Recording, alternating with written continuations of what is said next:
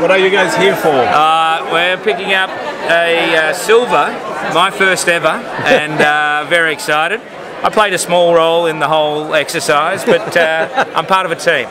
The question is, what is Ashley here for? To support you and help you. The haircut. The main thing. Yeah, the haircut. That's what he wanted. What's wrong with you, Josh? It was a gift, so I have to wear it for That's right, it was a gift. Yeah. Second place for race 4, I'd like to invite Josh Strickland, Nino Picard, and the team from Hayden, baby.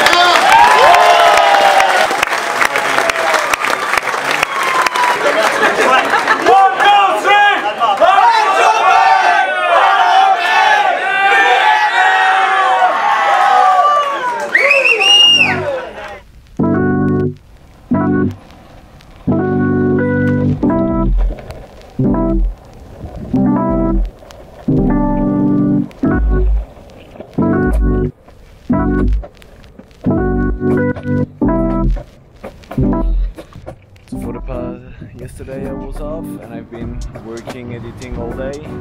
Today I'm off again and I'm going to go and try kite surfing if I find a spot. So yeah, that's the plan.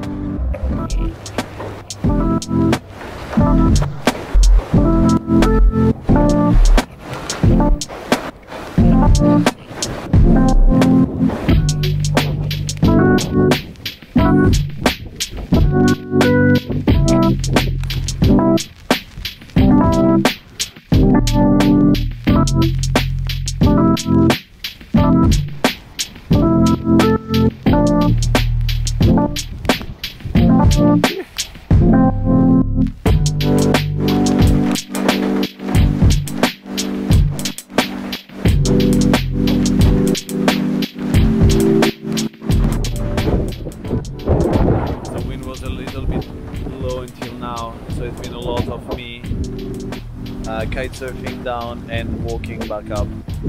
Now picked up a little bit so I might get a better second session. But I don't have good upwind angles yet. Need to work on that.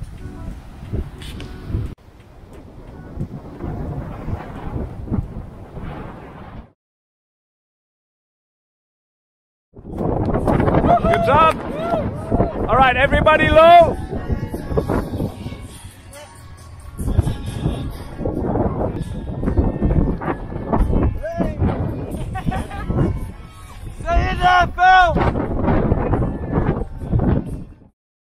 So before every race we do man overboard drills to make sure that everyone is up to date on these, and yeah, we're gonna do this now.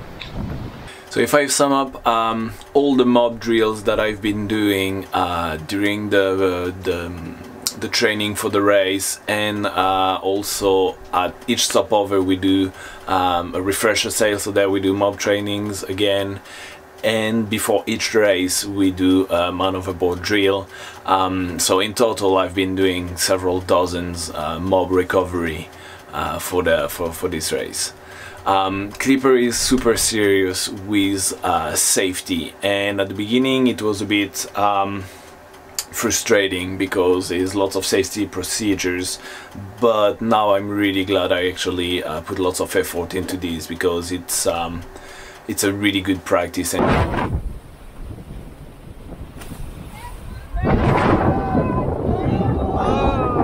And in that case, it's not, you know, the classic, oh, we just throw a fender and we pick it up with a boat hook, which is what most people do when they train with for man overboard, and that's also what I was doing before. But in that case, we always carry on the boat bob. It's a 50 kilo dummy for mob practice. Every time Bob goes overboard, it's and it's quite often actually, we deploy a full man overboard procedure, and it's the most achieved I've seen and executed to date, really. At least one pointer keeps eyes on Bob, another crew throw the pull toys in the water, meaning the IOR flag and a horseshoe buoy. There is an IAS beacon that is fitted on the flag. It's normally disconnected when we do drills, but for some reason it managed to trigger itself.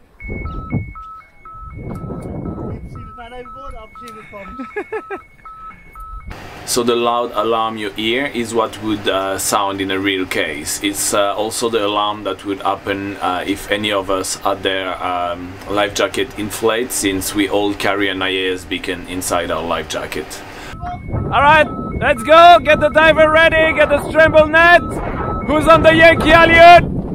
Meanwhile, one of the crew gets ready to be swimmer, meaning that he's getting a harness on and a helmet. And while this happens, the person at the helm heaves to or coordinate to drop the spinnaker with the crew that are in the cockpit. And as soon as there is no more head sail flying, the crew check for line in the water and the engine is started.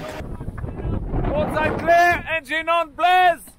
The swimmer goes toward the shrouds where a crew member attach him to a halyard.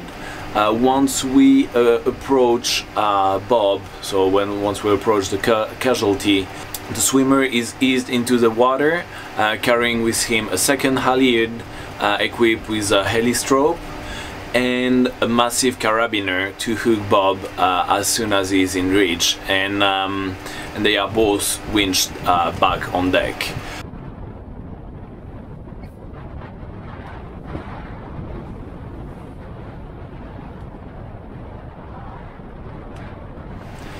So that day the conditions were pretty nice and not that much wind. It was probably 15 knots of wind and the sea was really calm. We did some training with Josh back in the Solent. I mean, in front of the Solent we had a good 2 meter to 3 meter chops and a solid 30 knots of wind. And I'm really glad we did that training. It's giving you lots of confidence about what could happen in a real man-overboard case, and the capacity of yourself and the crew to retrieve a potential casualty. So yeah, I can't emphasize enough, if you sail, to do this as much as you can, sailing under engine with the crew that you sail often with, and that's a really good thing to do, not just to think about it, but to actually do it.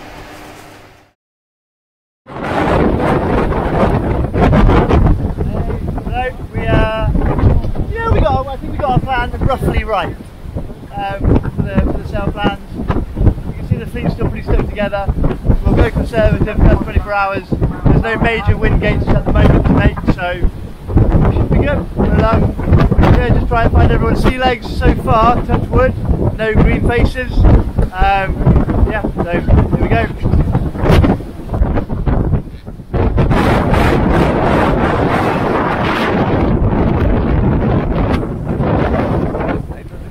Good start from Fremantle, and now go for 20 days.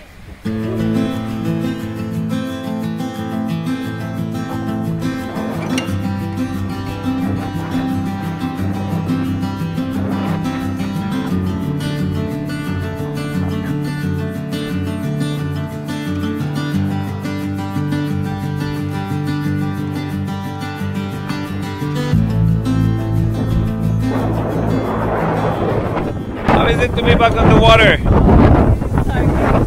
Nice, huh?